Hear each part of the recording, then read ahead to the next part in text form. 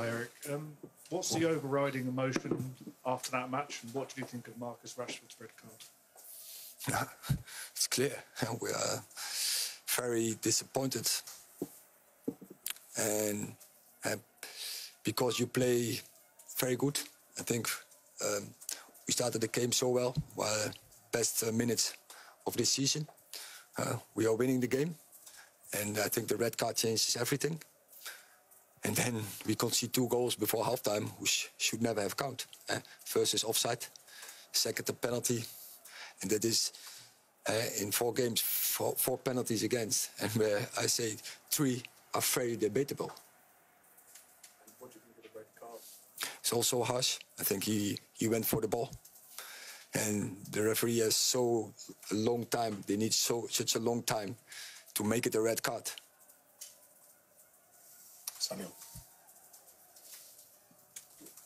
With the red card, it seemed like the replay, there was freeze framing and slow-mo of it. Do you think that's a flaw of VAR, in that there's a danger it takes the challenge out of context and it doesn't present it properly?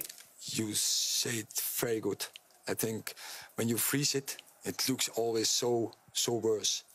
And as I say, it takes them so long and they make a red card of it. And so I feel I'm very disappointed about such decisions. I think the game is never meant to be like this.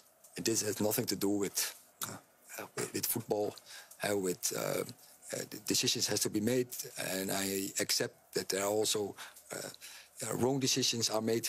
But if I sum it up, when you make on this level 3 such tough decisions, you control the game, and I think the game is never meant to be for that.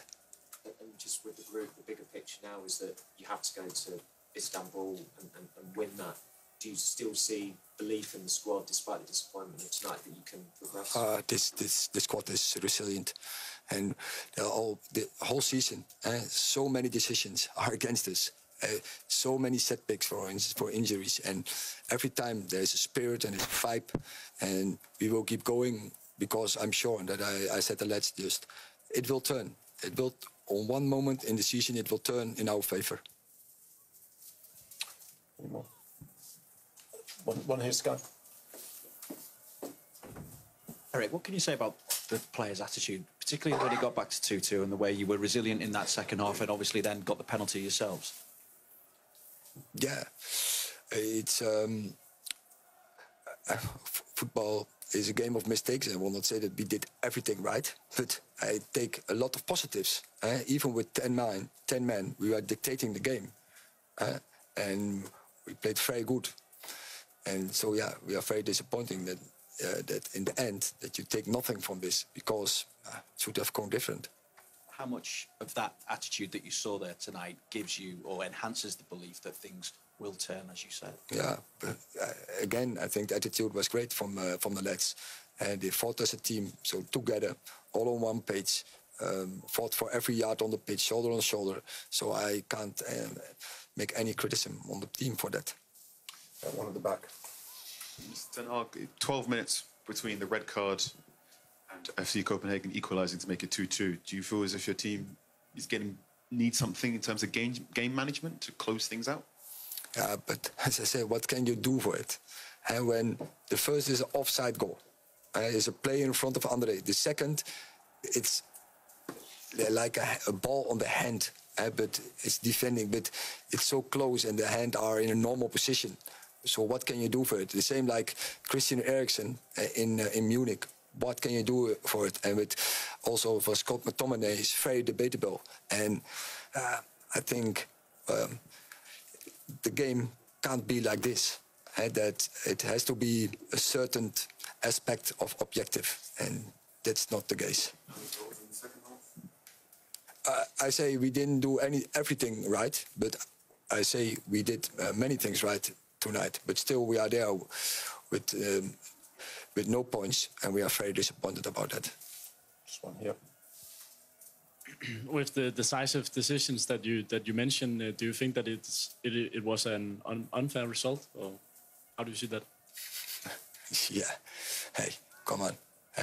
The first 25 minutes We dictating, dominating the game. We're 2-0 up, and then the red card changes everything. And even with when we are downsized to 10, we are keeping control of the game. Yeah, we are very disappointed. Last question, Mike. Johnny Evans, we didn't see the replays. What was the injury? Is it a bad injury? I'm not sure in this moment. He has to come off. I think it was a pity because he was part of it from that good part in the game where we were controlling, very composed and calm. Is the way I see my team. Yeah, but he had to come off, and yeah, and then I think still we are in control.